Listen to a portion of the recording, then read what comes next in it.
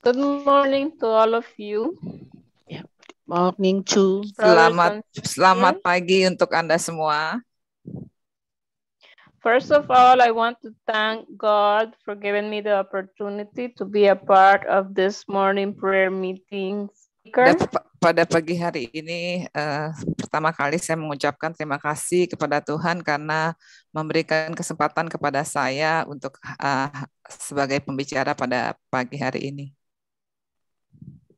It's a great privilege to be a part of this morning prayer meeting. Menjadi suatu kebanggaan atau penghargaan ada di ibadah saat teduh pada pagi hari ini. I want to give thanks to all of you for allowing me to be here this morning. Saya mengucapkan terima kasih kepada Anda semua dan merasa diberkati untuk ada bersama dengan saudara semua di tempat ini. I bless you all in Jesus' name. Saya memberkati Anda semua di dalam nama Tuhan Yesus. The main purpose is to be here is to exalt His name because He is great and He deserves all of our praise and worship. Ya, segala kemuliaan hanya bagi Tuhan karena Dialah yang layak ditinggikan dan disembah. Now I would like to share with you the word of God in the book of Philippians 4:6. Saat ini saya ingin membagikan firman Tuhan kepada Anda dari Filipi 4 ya Pak? Ya, 4 ayat 6. Filipi 4 ayat 6. Don't worry about anything. Jangan khawatir tentang apapun juga. Instead, pray about everything. Tetapi berdoalah kepada Tuhan untuk semuanya. Tell God what you need and thank Him for all He has done. Ya, nyatakan pada Tuhan segala keinginanmu dan Dia akan bertindak. That means no matter what our struggles in this life may be, God is in charge of all our situations. Tidak peduli apapun yang kita alami, Tuhan adalah menolong kita di dalam segala situasi. In Jesus, your past is settled. Bersama di dalam Tuhan, your past is settled. Masa stable. apa Pak Subati? Ya, masa lalu itu adalah satu kemurahan. Ya. Your present is covered.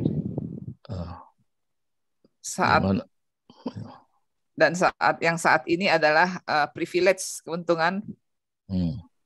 And your future is secured. Dan masa depan Anda adalah keamanan. Keamanan. Amen. Aman di dalam Tuhan Yesus. Dia memegang past, present, and our future.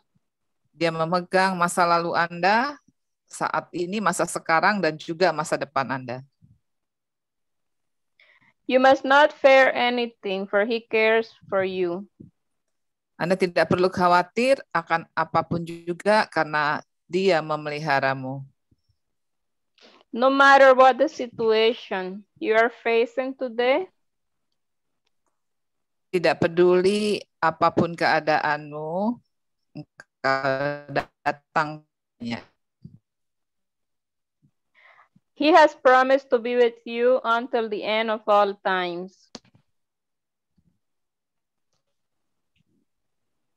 He has promised to be with us until the end of all times.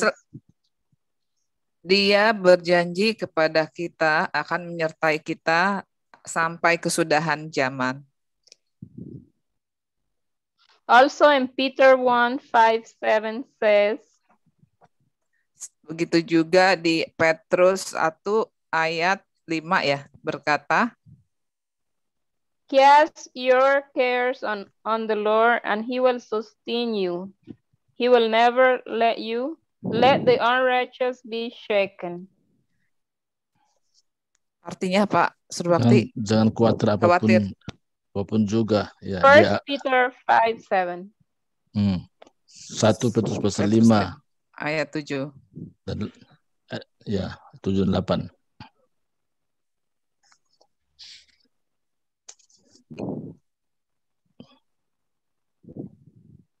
Cast all cares on the Lord, and he will sustain you. He will never let the righteous be shaken. That means that the Lord wants you to trust fully on him.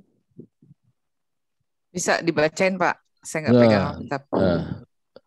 Dia akan peduli apapun yang sudah hadapi dan dia akan memelihara hidupmu, ya. Itu maksudnya. Memelihara kita. Kalau ya, punya Tuhan itu peduli lah tentang apapun yang kita sedang hadapi. Ya, silakan lanjutlah. Ya. All your worries and anxiety, he will take care of it all. You only have to pray. Semua kekhawatiranmu dan kegelisahanmu serahkan kepada Tuhan dan Anda dapat berdoa. You only have to pray believing that you will receive that whatever you Dan should ketika ask him for. Dan ketika Anda berdoa dan Anda percaya kepada Tuhan, maka engkau akan menerimanya. He did it once and he will do it again. Dia sudah melakukan satu dan dia akan melakukannya lagi. We must always trust God, no matter what our situations may be. Anda harus selalu memuji Tuhan, tidak peduli bagaimanapun keadaanmu. Give all thanks and all praise to the Most High in all situations of your life, no matter what or where you are at the moment. Ya, selalu datang kepada Tuhan dan menyerahkan segala kekhawatiranmu seperti apapun masalah yang Anda hadapi, dia akan senantiasa menolong Anda. Trust and believe that he will hear and answer all your prayers. Ya, datanglah kepada Tuhan dan nyatakan segala keinginanmu di dalam doa dan dia akan menjawab doa-doamu. We must trust and believe that the Lord will do all because he is for us. He is willing to help us, and no matter what situations we are going through in this life, our struggles, our needs, he is willing to be there for us always. Ya. Datanglah kepada Tuhan, apapun permasalahanmu, persoalanmu di dalam kehidupanmu, janganlah ragu untuk datang kepada Dia dan berdoa dan meminta kepada Tuhan. Now we will have a time of prayer. And we will give thanks to the Lord for all he has done till this day. Marilah kita berdoa kepada Tuhan karena saya akan berdoa mengucapkan terima kasih kepada Tuhan Yesus. Let us pray for days to come so that God may not forsaking us, because there's a lot of times, perilous times that are coming. Ya, marilah berdoa kepada Tuhan karena Dia adalah Allah di masa lalu, Allah saat ini, dan Allah di masa yang akan datang.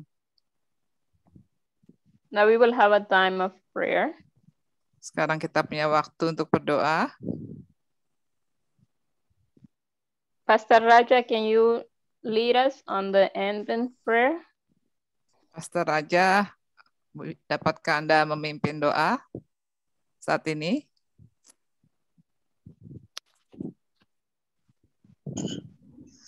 Oh, yeah, let's pray. Each and everyone will have a, today we heard the message about God is going to sort out all our problem and struggles. Ya, marilah kita berdoa kepada Tuhan karena Tuhan sanggup menjawab segala doa-doa kita dan permasalahan kita. Our Heavenly Father, thank you for this wonderful opportunity. and giving a preaching to the international people in Indonesia and Malaysia and Brunei and India and this. Amen.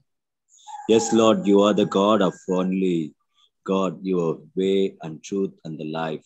Yes, Jesus, you promised us to, I will keep you and I will lead you in my mighty way. Yes, Lord, you're going to protect us. And yes, Lord, you said, I will answer all your prayer.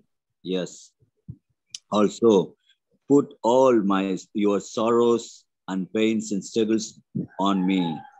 Yeah, the justice never forsaken, because yeah, you are the cares for him, Lord, cares for her, Lord. Yes, Jesus, we are praying for our team and each and every one of us. Yes, Lord, you are care for us, and we have to put all the burden on you, Lord. All our struggles, all our pains, Lord, we're going to put on you, Lord. Yes, Jesus, we don't want to worry about anything, because you are care for us. You are going to take care of us. Yes, Jesus. You are mighty God. Yes, Lord. Thank you for wonderful word of God from Evid. And also, yes, Lord, bless her and also give her more word of God to reach out the unreached in their country, Lord. Yes, Jesus. Thank you for this. You always answer prayers. I'm asking in Jesus' name, I pray. Amen. Amen.